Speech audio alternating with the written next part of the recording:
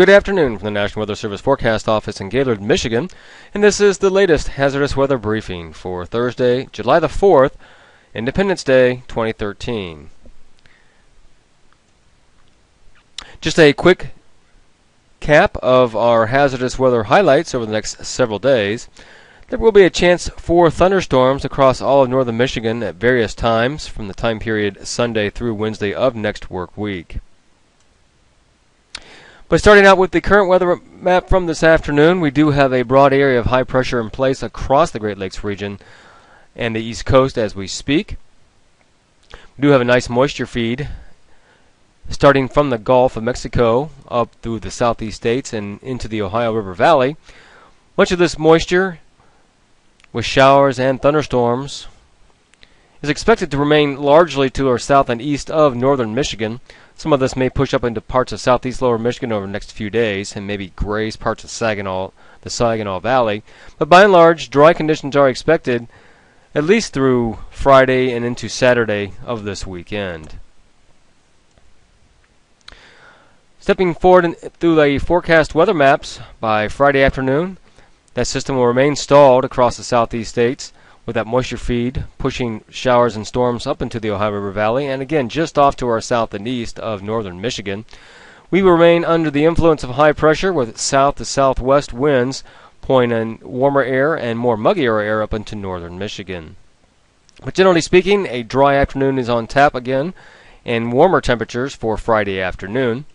As we get into Saturday and eventually Saturday afternoon, not much has changed at this point either. We will see temperatures pushing into the 80s easily by Saturday for daytime highs.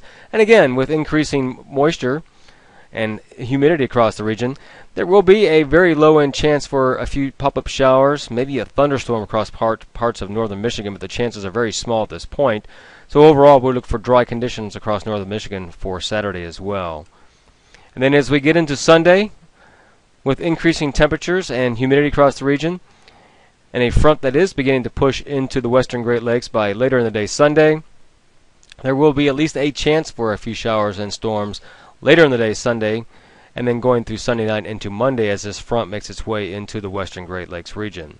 But all in all, the upcoming holiday weekend is looking to be dry and warm and with increasing humidity values across the northern part of the state. Then by Monday, that front will press into the northern part of the state. And again, this is probably our best chance for some showers and some thunderstorms. That is Sunday night going into Monday as this front moves into the region. But for the upcoming 4th of July holiday weekend, warm and muggy conditions for the 4th of July. And through the weekend, for tonight, look for generally partly cloudy conditions across the area. Pleasant conditions for fireworks across northern Michigan. Temperatures will drop down into the upper 50s to the lower 60s for overnight low temperatures. And then again, that hazards outlook, thunderstorms are possible, and this it begins basically from Sunday, late Sunday through Wednesday of next week, and then again mainly during each afternoon and evening across northern Michigan. That concludes this hazardous weather briefing for this afternoon. Thanks for listening in. The next update will occur around 5 a.m. tomorrow morning.